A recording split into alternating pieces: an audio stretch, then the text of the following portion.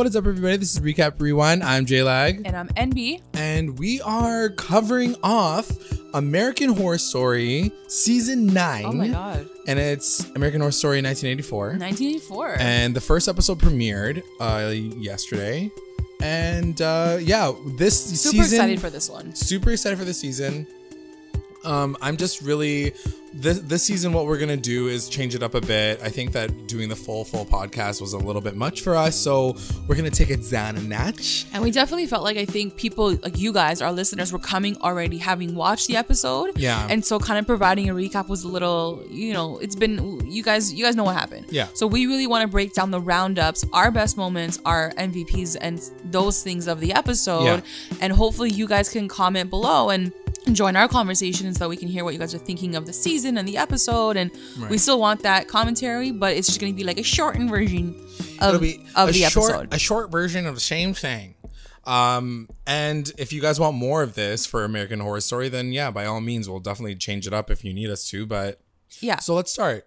First Overall, of all, before we get into the round-cups, we're gonna just talk about the 80s. The 80s, the episode, the premiere. Yeah. What did you think of how it set up? I definitely loved it. I will say I loved the intro, the new season's intro. Cool, yeah. So freaking cool. I just love the 80s. I think the 80s are coming back now, and like everyone's, you know, wearing neon and like short shorts, high socks, whatever. I love it. Love the beginning. I do feel like it was a little anticlimactic towards the end. Okay. But definitely excited.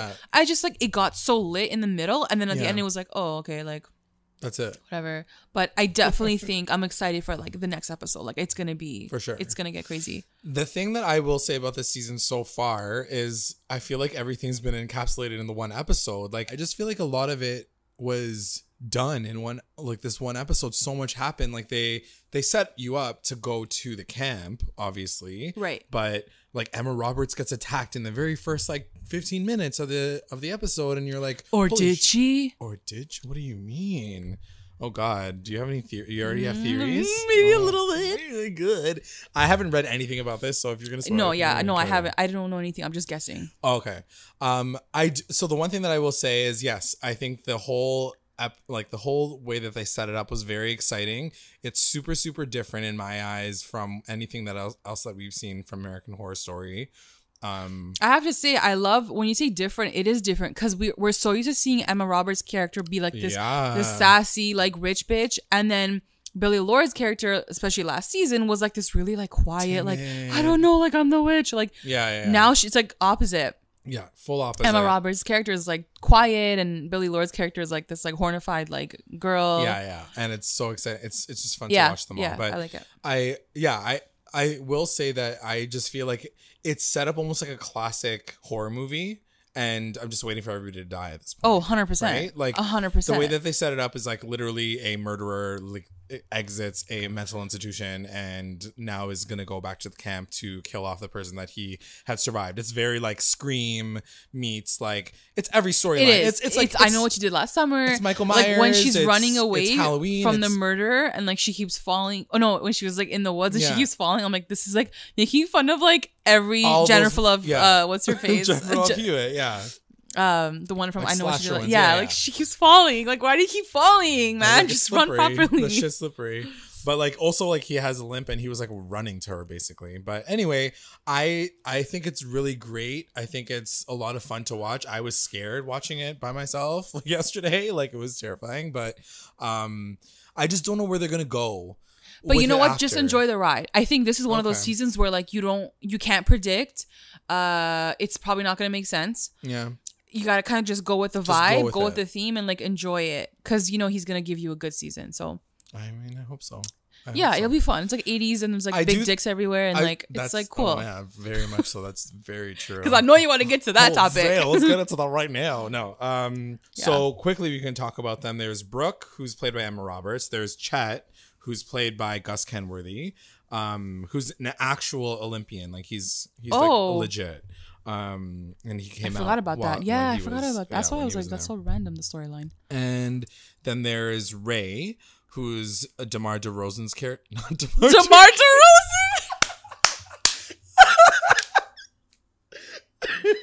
He does have it.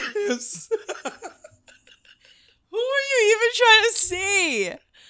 DeMar DeRozan? I can't breathe. Who are you trying to say, though? I'm talking about the guy from Dear White People. But why'd you say DeMar DeRozan? Because his name is... Oh, it sounds like that. Deron Horton. Sorry. Oh. That's his actual name, guys. Don't come for me. Oh my God. DeMar DeRozan is a Toronto, or used to be a Toronto Raptor. Sorry. Your sports references are always coming in at the wrong time. The worst times. Sorry. Okay. Okay. Ray's played by Deron Horton. Right. Love him. Oh, Dear yeah. White People. I think he was so great. Cute. And Loved he's him. so cute in this role. I was like, ooh, he's sexy. Because he plays like such a nerd in Dear White People. But like a cute nerd. When you see him Lionel. in this, you're like, ooh, he's like a sexy jock. Yeah. But not really a jock. I mean, he's still kind of nerdy, I'm but kind cute. of into it. But yeah. Then there's Montana, who's played by Billy Lord. What a name. Fucking love her. I just like whatever suits Billy her so does much, and this says. look. I'm all about her. The life. eyeliner, the blonde hair, The it's like leopard her. print, Yeah, like yeah. everything. Then we have Xavier, who's played by Cody Fern, who my bad, thought that he was like a gay character. Apparently he's not. It's interesting. Like I was like waiting for him to like go to the guy. Yeah. And then I'm like, oh, does he have feelings for what's her face, Brooke? Like Montana? Like I thought Or there was like Montana. some situation But maybe there. he's like, yeah, I don't But know. then he gets a phone interesting. call at some point in time. I and definitely think like something something's like, happening. secretly Yeah, gay? yeah. Like, I don't Because know. don't forget, like it's the 80s, right? So different time. Maybe he's just trying to like find himself. Figure out his life. Yeah. So there's Xavier, played by Cody Fern, and he's just like kind of like a hot shot, kind of like He's the instructor of the class. Yeah, but And like he's like, in let's the go to group, camp. I think he thinks he's like the shit. Like Yeah. he thinks he's cool. Then there is Margaret, who's like the leader of the camp, played by Leslie Grossman. So she owns the camp because her husband died and she got a ton of money, so she rebought the camp. Right, yeah. And everybody that she talks about in that storyline is a real person. So it was someone who like went to like jail for fraud or embezzlement or something. It was something that happened like in the real 1980s. life? Yeah, in real life. Oh, okay. Everything's rooted in real life in some regard. And then finally we have Trevor, who's played by my man Matthew Morrison. I mean, I feel like I'm more into his like dick than anything else. Like him as an actor, he's okay. Question but, like, for you he's got a and our dick in listeners. this- What in was this- the fixation on that? Like, I wonder who wrote his character and they were like, let's give this guy a big dick. You know what it is? I think it's just like that vibe, That type, like that character. style, and yeah, I feel like every SNL skit, everybody that's ever done like 80s has always had like that hot jock like Short shorts. instructor that you want to fuck and you end up having Dim sex with him print. at the end of the summer. But like, yeah, they definitely push it to the edge. Like he literally walks in with a dildo in his pants, basically. Like that's like that's literally what like a prosthetic dick, just like kind of flapping everywhere. And they even comment about it. Like each of the characters is like, "Yo, you have a big dick." Well, Montana's like, oh my God, I remember your little elephant dick. Like elephant dick, little elephant dick. That's like a anyway Oxymoron. Oxymoron. So So that's the cast. So that's the cast. Let's just get into our recap roundups. Yeah. Recap roundups. Best moment. Best moment? Best moment. You go first. We did have the same best moment. Yeah, when we were but writing them down, I was like, oh shit. Yeah, We have the same and one. I think it has to go to the montage in the beginning with like the 80s music and like the hip thrust and like Oh my short God. shorts and like everyone just looked so good. The looks that like Gus Kenworthy was giving Emma Roberts, his yeah, character, is that like his name? Chet. He's so yeah. hot. I love him. Chet, he's gay in real life. You're like, Cool. cool. Thanks. I thought he was a terrible actor, but anyway, He's so hot. I mean, his abs are like ridiculous. But yeah, that scene where like you see her thrusting, like Brooke thrusting. She's like, and ooh, then, okay, I like that guy. then he's thrusting beside her. I was like, okay, like very sexy scene. I was like, But the I wanna- music and the Music's just colors, the fun. dancing, it was very Stranger Things too, because Stranger Things did the same thing this True. season with Yeah, that, with very like the 80s. aerobics class, whatever. Yeah, start coordinating. So I like that. That was probably the best moment of the episode for me. Yeah. Okay, so my best moment, if that's what you're gonna take, I'll say my best moment's gonna be the full chase scene. I think that was pretty terrifying to Yeah. watch. It wasn't my best moment in terms of like I loved watching it, but I was like in terms of how they set it up and how they have her kind of run through it, and it did make me like Brooke's character sure. a little bit more. But I, feel I was like, she's- are they gonna kill her off in like the I know, first I was episode? like, damn, Emma Roberts, like you got like some short-term fucking contract. But yeah, so I like that scene. That was my favorite. WTF moment.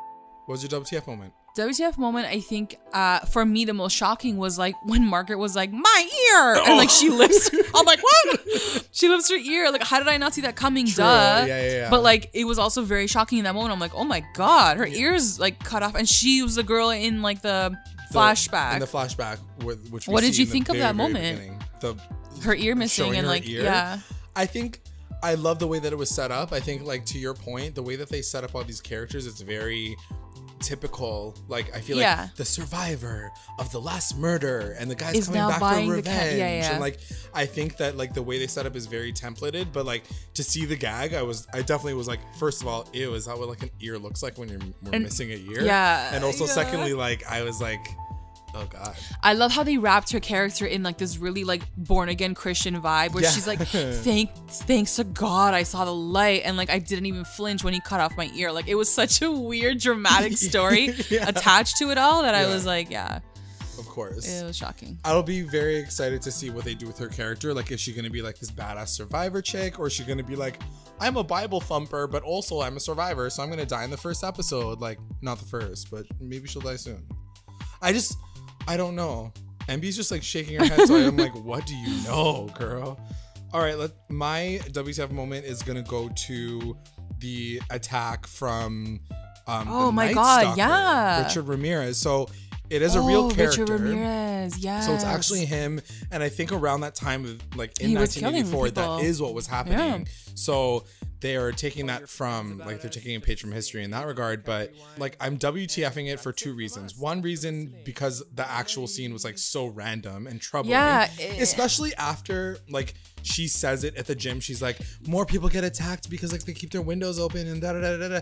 I'm like, you left your window open and you got attacked. I'm sure that's not how he came in. I don't, whatever. No, you're right. Because I was wondering what the timing of it too. I was like, she was just talking about it, and you're telling me it just happened to her. Like, and she survived an attack from the Night Stalker. Like, there's not many people that can say that because he was a rapist, a murderer, a burglar. I almost don't believe it. That's like, that's what I took from that moment. Exactly, and I was like, and that kind of led me to like questioning her as a character, but we'll get into that in a second because I also want to bring it all the way back to the end of the episode where like this guy Richard Ramirez is in he's there at the camp. He's at the camp. So like he's watching her in the woods. So now there's two murderers in one place, and I'm like, what bananas are they gonna get into here? I feel like it was very like, why are we doing this? Why did they have to have that extra layer? Like, it's very unlike AHS to like show you all their cards in the very beginning. Like, I don't know where they're gonna go with any of this. It's like, is she gonna be a witch? Like, like that's the only thing that I can think of. It's not that they're showing their cards, in my opinion, but I think that it was almost like too good to be true. Like, you're right. If they had just edited it where like it started off with her getting attacked by him, and then she goes to the gym, and then she's like, I was just attacked, but I'm gonna go to this camp to escape. That would have just flowed better. Agreed. It kind of felt like he was fake, and it was like, this can't be happening, girl. And then they like put him in that and then he goes to the camp. Then he goes to the camp because he wants to kill her that badly. Yeah. I'm like, it's Richard Ramirez. I think he has like enough people to like kill and like burglar like anywhere else in LA. But yeah, I just think that was kind of weird to me. But before we move on, let's move on to our MVPs because then we can talk about her then. MVP. So who's your MVP? My MVP is gonna go to Margaret. I think Leslie Grossman is like an amazing actress. First of all, she's so freaking entertaining and fun to watch. She is fun to watch, and a very different character this season. I just think she has a lot up her sleeve that we aren't gonna be expecting. Oh, you know, she's missing an ear. That kid was missing an ear, but the jingle guy was still in jail. So who cut off his ear? Like, she's just shady to me. You know what I mean? And like, she sounds like a born again Christian, so I'm a little like, why? Like, why are you so against like kids having sex? Like, why are you so extremist? And like, that is throwing me off a little bit. I mean, I guess it was because like she thought she saw Jesus, but she basically saw, you know like, what I mean? Like, yeah, I don't trust her. I just don't trust her. Okay, something's off. That's fair. I think that right now we're allowed to.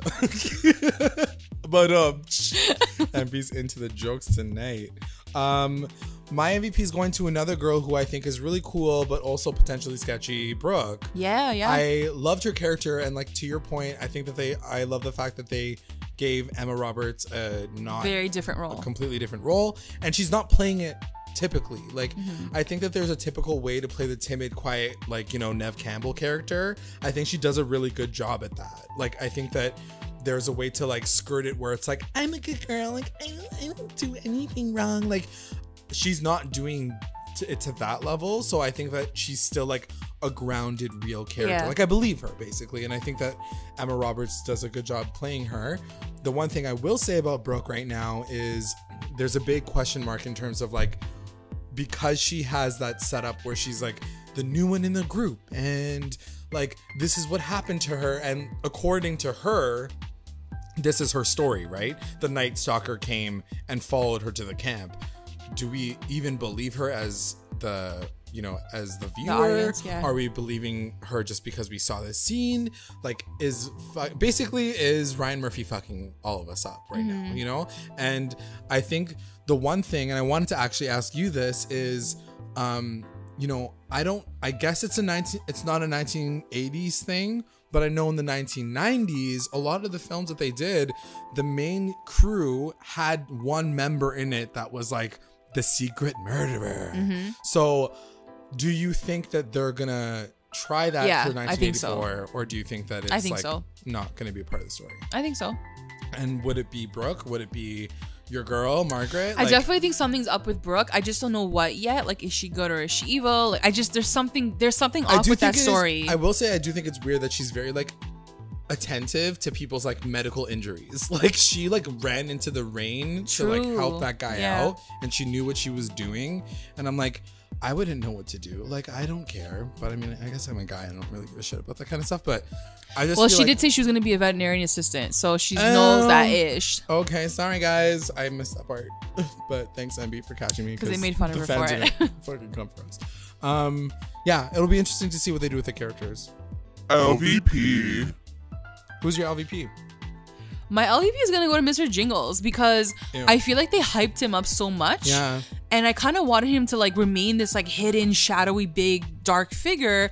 But like we saw his face. Yeah. We saw him escape. Like he wasn't actually that scary at the end. Like he killed that guy. But like, I don't know. I thought they would make us wait longer to like see him. That's what I mean. I feel like everything happens this one episode and you're like, where are they going to go from here? But here's the thing. He must not be the main like villain because like there has to be something more than him. Exactly. Obviously. But that's what I'm trying to say is like, if this is our story and this is what they're giving us in the first episode, is every episode or every 2 episodes going to like change decades? Like, what are they going to do? They're not going to do that. No, they won't. It's called 1984. Yeah. But I don't know what they're going to do. You already know. It feels like the first like 20 minutes of a movie. Do you know what I mean? So I'm like, 20 minutes is already like a quarter way through the. Don't forget, they can do flashbacks into each person's character and their psyche and their life because they love doing that kind of shit. You know? Yeah, that's true. But I don't know like if I'd want that. You know what I mean? I'd rather them do an anthology series where like people keep dying at this one camp and it keeps reopening for stupid reasons, and you know like there's a new killer, but. I don't know how they would do that in 1 year. Like no one's. I'd love if like they went back to like 1972 or whatever that year was. Right, and they probably will. You're probably right. They like to do flashbacks. They like to do like flash forward. So we're probably gonna see a bit of that. But that's what I mean. I feel like the fact that they set it up, even in the trailer, they're like, it's gonna be the 80s, and Mr. Jingles is the main killer. He escaped from a mental institute, and also there's this Night Stalker storyline. So yes, there's 2 murderers in one place. I feel like it's an overload for the first episode. Because where do you go from there? I trust them though. I trust they're gonna know what they're doing. Right, girl. I mean, Roanoke. I'm just gonna say that. My LVP is gonna go to Chet because I think that he was a douchebag this episode for one. I feel like he has like pain and like trauma, and like I want to know him more. I mean, I think Ray said it perfectly. He's got roid rage. Like he's just angry that he didn't get into the Olympics. I think you're just being blinded by his steel cut abs. And also, like, no offense to Gus Kenworthy. Yes, you're a beautiful man, and I'm sure you're the best of Olympians. But like, don't quit your day job. Like, but you know what I think it is? I think feel like it blows my mind. In this theme, though, like bad acting goes, so it's fine. Like, he can get away with it. That's a good point. That's a good point. I do think that, like, I mean, as much as I appreciate Ryan Murphy bringing all this amazing television to our lives, I feel like he like sees one person. He's like, "You're cool. You want to be on my show?" And like doesn't necessarily mean that like you're a good actor. Yeah. You know? So we'll see. I don't think that it always translates, is what I'm trying to say. the best line. What was your best line? My best line is from Margaret's character when she's like showing everyone like the campgrounds. Yeah. And she's like, girls are red, boys are blue. Don't even try to make purple. When did she say that? She's showing their like bunks, Oh, like where their showing the bedding is. bunks. And she's like, girls are in the red, whatever, and boys are in the blue, and don't make purple because she's like, don't have sex. I was like, oh my god. Got it. I'm gonna take this one. It's our girl, Montana, Hannah Montana, and she's talking about Trevor's big dick, and she says, that thing was flopping around like a baby elephant's trunk. You sound like her. You I did know. Good. Did I do it good? Did good? Yeah. Comment below if I nailed that. And she has that like shocked look. She's like you guys can't see my face, but she's Yeah. like, oh. Yeah. Like, she can't believe it. She's like, I'm all about that dick. Yeah. And yeah, I'm really excited about the season. I'm excited. I think it's gonna be good. You're right. Like Roanoke was really bad, but I don't think that like it's gonna get that bad. I think this is gonna be entertaining still. Because Roanoke was just like there was nothing appealing about it. Like the story was shit and the visuals were sick. Yeah. Like bad. Yeah. But like at least this one's like fun, like colorful, the music's on point. Yeah. So even if the story's bad, we're left with some like Possibly. Yeah. cool visuals. Possible. Yeah.